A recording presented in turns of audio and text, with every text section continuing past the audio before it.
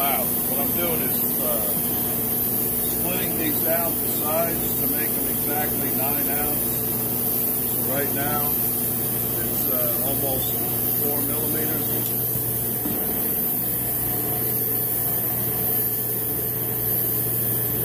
And that's 9 ounce, 3.58 millimeters.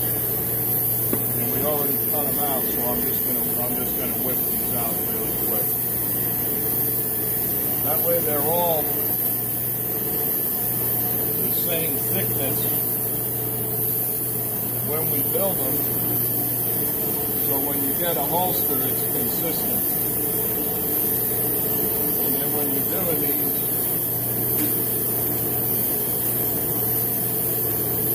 every few you want to check.